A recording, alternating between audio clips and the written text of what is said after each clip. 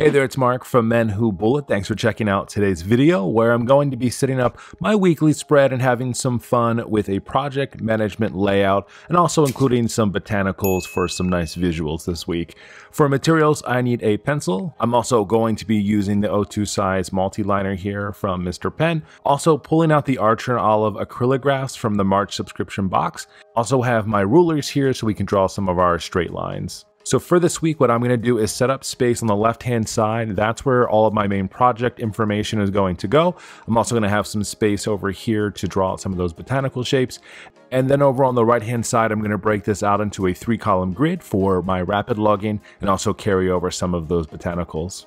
So to get myself started, I've already sketched in some of the botanicals here on the page. I've been on a little bit of a botanical obsession over the past few weeks, so everything I've been drawing for the most part has been botanical themed. I've been trying to really get a grasp on these shapes and these lines and carry them over where I can.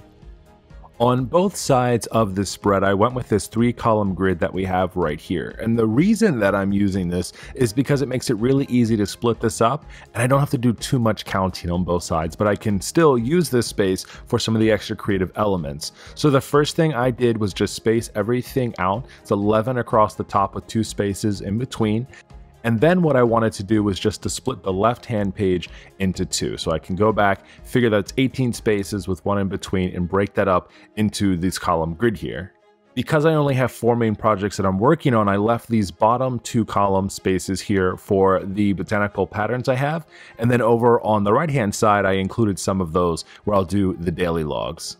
The first thing I'll do is use this black mild liner here to put in the lines, and then I'm going to use this acrylograph pen to fill in all of the sketches where I've already penciled them in. If you haven't used acrylographs before, I'll go over real quick what these are and how to use them as we get up and running. If you're interested in picking up any of the acrylograph pens from Archer and Olive, don't forget you can use my discount code MENWHOBULLET10, and they also sell some of their pens individually as well too, so you can check those out. So first thing we'll do is go ahead and fill in all of the lines on the left. I'll also include the lines over on the right-hand side to give myself the space I need.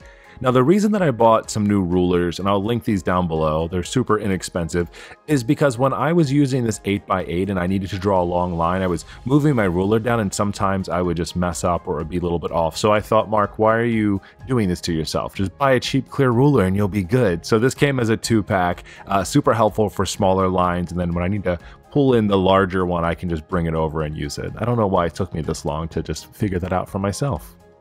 Now that all of my lines on the left-hand side are all filled out, I'm going to go ahead and color in all of these botanical patterns that I have on the page. So to do that, I'm going to be using my Archer and Olive acrylograph pens. If you're not familiar with these pens, these are really cool paint pens from Archer and Olive that come in 2 different sizes. They come in a 0.7 or a 3mm.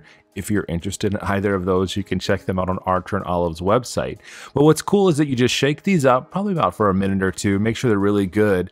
And then I'll just show you real quick how to use these. So if you're using your pen and it's not already activated, you'll just press that down until the ink starts to flow out of the tip.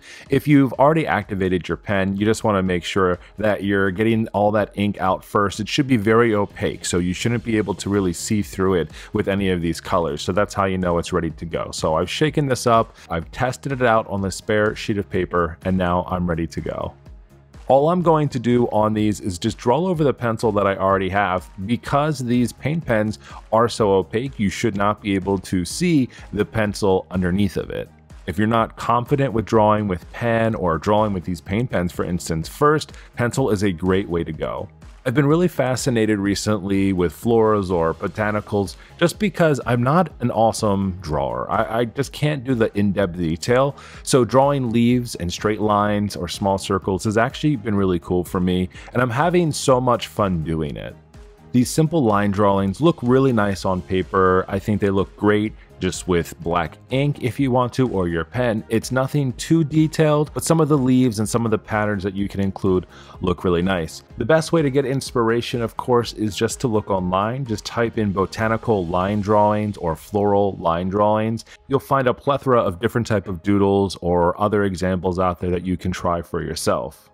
And this is in no way sponsored, but I did recently get a really cool book from Peggy Dean called Botanical Line Drawing, and it goes through like 200 different flowers and cactuses and leaves. I'll go ahead and link that in the descriptions below if it's something that you want to check out for yourself to learn how to draw botanicals. It's been really helpful for me and makes me feel really confident about what I'm doing. Now that I've got this all filled out on the left, let's go ahead and work on the right-hand side. I do have all of my columns already penciled in, so I knew where those were going to be. So I just drew a few down the little gutters that are here, just to take up some good space, but to carry that pattern over from the left-hand side. Now that we've gone over all of the lines on our spread with the Acrylograph, I'm going to go ahead and just draw on the lines on the right-hand side to fill that in. Now, the reason that I did the drawings first before the lines is I just wanted to make sure that I was given enough space and I didn't draw over those accidentally with the black marker. Before I get started with this, I want to make sure that the Acrylograph paint is dry first, otherwise I could potentially smear it, which I've done before with the rulers when I'm drawing these lines. Now, as I'm going over these, I am going to leave just a little bit of space so it's not going exactly right behind those florals, but kind of close. And then over on the left-hand side, real quick, I'll just draw in one space down from the top for each of the headers where I'll put the days of the week. One of the things I've been trying to do on some of those doodle pages I showed you is trying to find ways to fill in space in between these botanical drawings, because there's just a certain element like filling in the page or just trying to have it be kind of nice. So I've learned kind of a few different techniques and I wanted to share them with you. The first is just drawing 3 circles by each other. And what I've been doing is just 3 dots on the page and just filling in spaces around where the other botanicals are. Visually, I really like the way it looks. It looks kind of fun without overdoing it and still continues to let those botanicals stand out. The other thing you can do if you want to add in between each of those little 3 dots are little stars. You could do this with 2 lines or 3 lines, or if you actually wanted to draw a star shape, it's really easy to do. And I'm just going to space them out around this page here. You don't want them too close to each other. You can do them on opposite sides of the little 3 dots around as you go, and just use that. And anywhere you feel like it's missing anything, you can just add a few more in if you want. A few stars here or there, add in some 3 dots if you feel like it needs to. And to carry this over to the other side, I'll just do the same thing. I'll draw a few of the 3 dots and just add a star in here and there, and it'll kind of fill out the rest of that page.